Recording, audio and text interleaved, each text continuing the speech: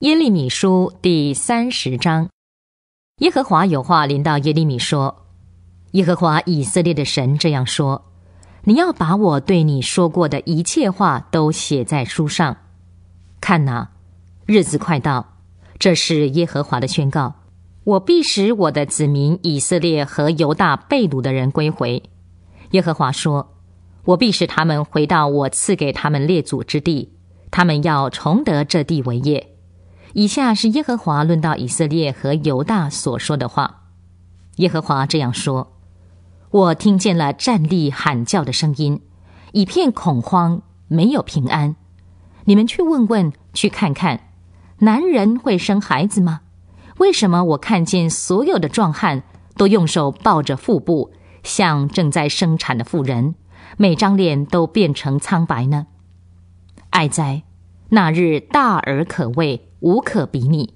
这是雅各受苦的时期，但他必被救出来。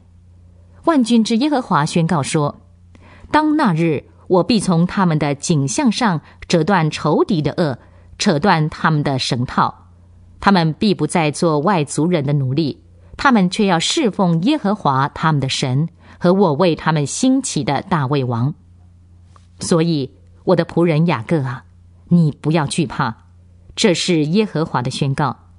以色列啊，你不要惊慌，因为我必拯救你从远方回来，必拯救你的后裔脱离他们被掳之地。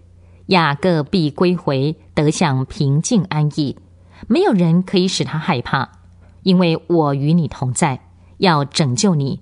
我要消灭我赶散你去的列国，却必不消灭你。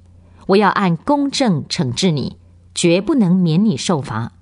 这是耶和华的宣告。耶和华这样说，你的损伤无法痊愈，你的创伤不能医治，没有人为你申诉，你的伤处无药可救，你不得医治。你所有的盟友都忘记了你，不再关心你。我击打了你，好像仇敌击打你，又好像残暴的人惩罚你一样。都因你的罪孽甚多，你的罪恶无数。你为什么因你的损伤哀叫呢？你的病痛无法痊愈，我这样对你，是因你的罪孽甚多，你的罪恶无数。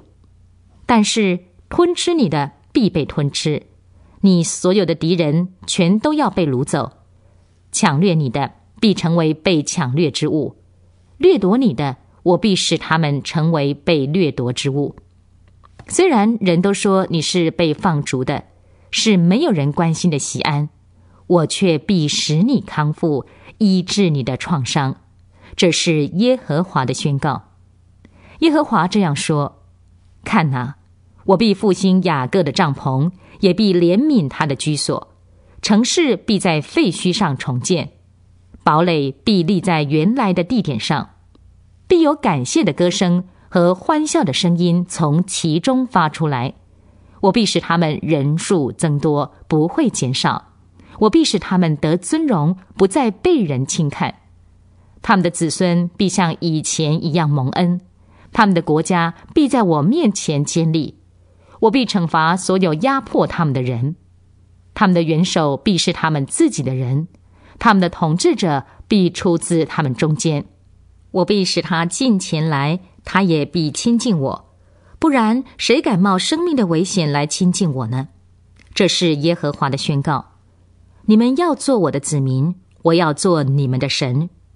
看哪，耶和华的旋风在震怒中发出，是横扫的狂风，必卷到恶人的头上。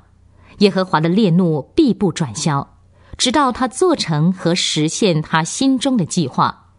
在末后的日子，你们就会明白这事。